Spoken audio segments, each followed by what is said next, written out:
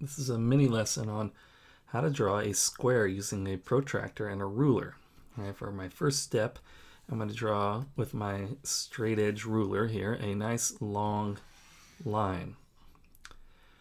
Now, the directions I draw a square with a 5 centimeter side, and here's 5 centimeters right here, and there's 0, so obviously this thing is longer than 5 centimeters, but it's easier for me to use my protractor when I have a nice long line to begin with. Now what I'm going to do is I'm going to measure out 5 centimeters of that and use just the segment, but I need the line to be long so my protractor will fit on it. So from now I'm going to draw 2 marks, one at 0. I get this thing back up to the line.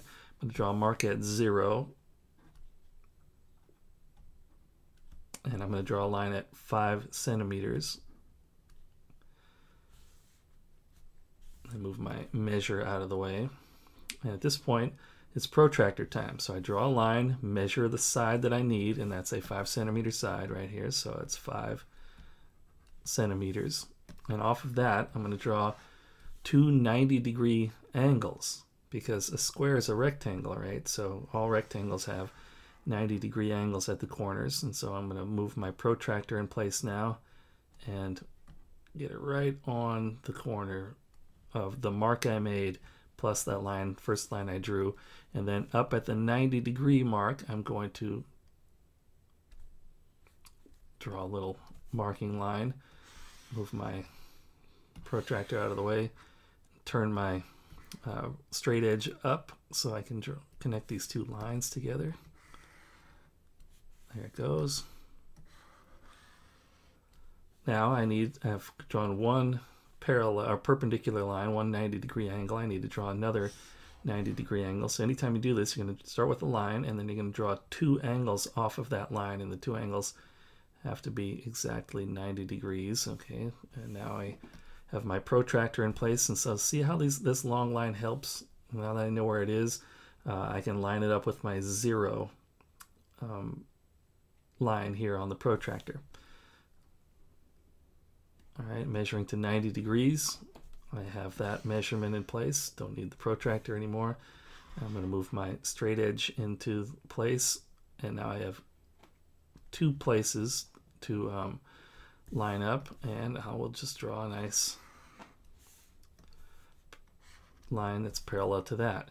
Now on a square, you're going to have all sides being the same length. And so I need to measure up now 5 centimeters up this side and 5 centimeters up that side, and if I connect the tops, I'll have a perfect square.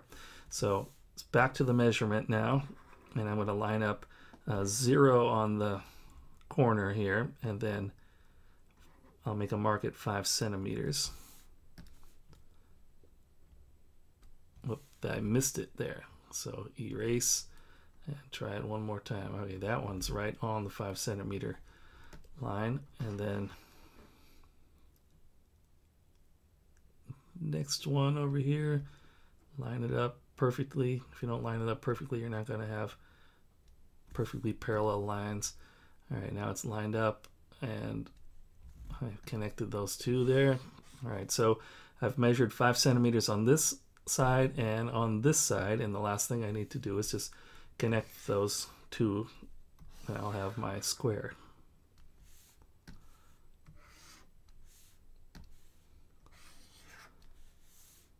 All right, so I have a square. Each one of these is a 90-degree angle, square corners in there, and each side is 5 centimeters, not centimeters, 5 centimeters. 5 cm, 5 centimeters. And then the last thing I do is I drew these lines long, so now I just need to erase them. Helps to have a good eraser. And any unneeded line is out. All right, so there's my square with 5 centimeter sides.